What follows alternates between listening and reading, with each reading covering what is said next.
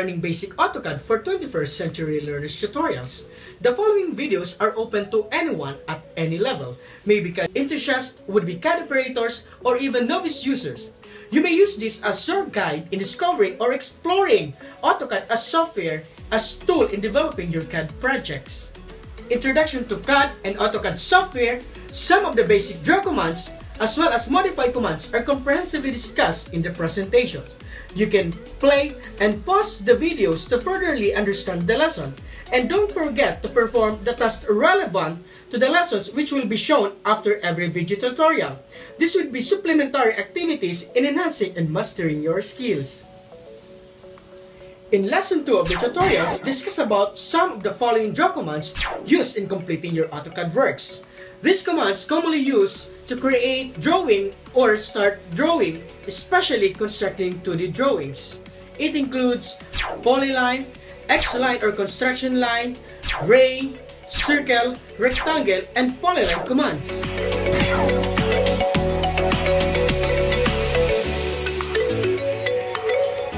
Creating connected sequence of segments that forms single object or entity that Polyline Command is capable in doing of.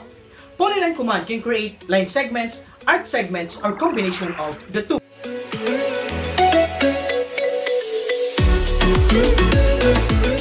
I put layer on the second drawing na kung saan I apply color yellow to easily differentiate the two drawings. In terms of measurement and shape, both were the same.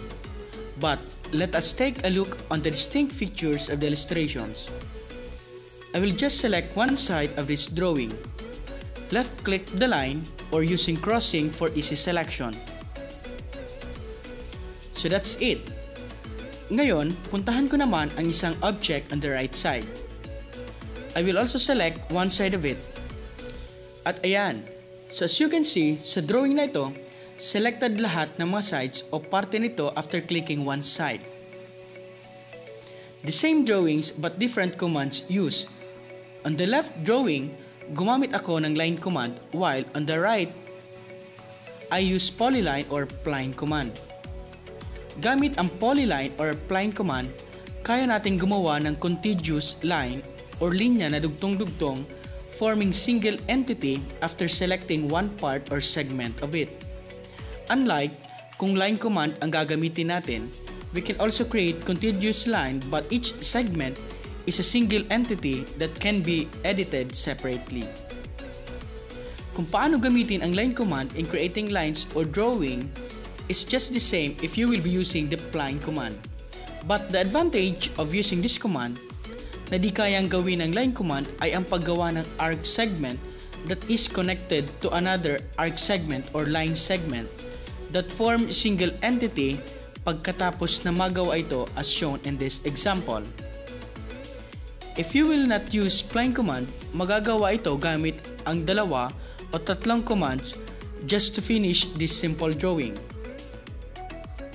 Maaari ring gamitin ang line command for this line, circle command for these two arcs, then later using trim command to delete the portions of circles. But you can use only single command to solve this problem gamit ang polyline or pline command tulad ng ginawa sa halimbawang ito. Let's try solving this problem using pline command.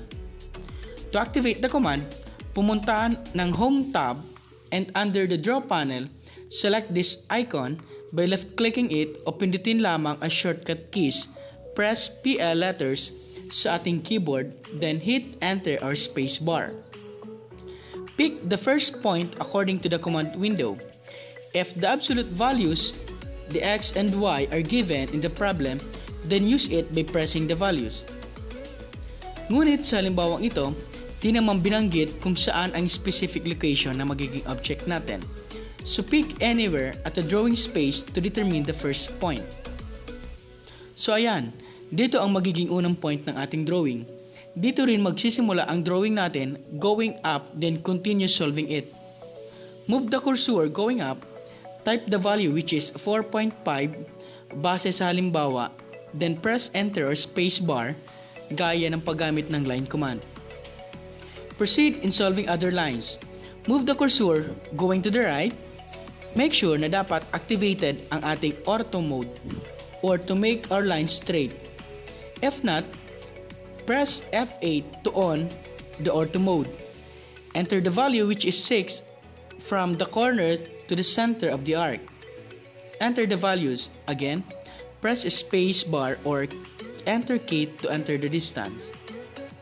Now, we need to create an arc.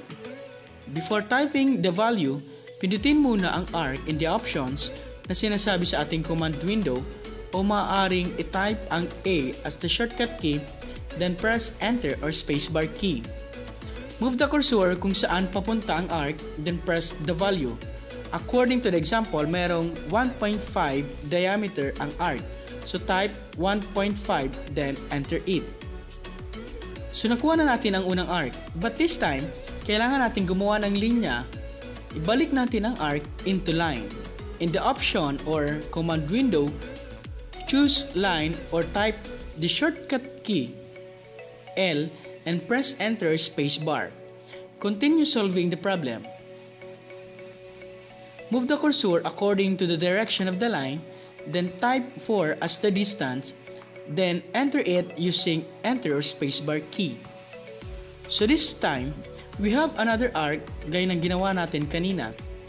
Pick arc sa options or typing the A key, then enter it. Position the arc by moving the cursor, then type the value using the diameter of the arc which is 1.5, then enter again. Press L as a shortcut key for line option para may balik sa paggawa ng line. Then continue solving. Next line having 4 as the distance, same on the upper line, so type the value 4, then enter it. Another arc, type A and proceed by typing the arc's diameter, then enter the value.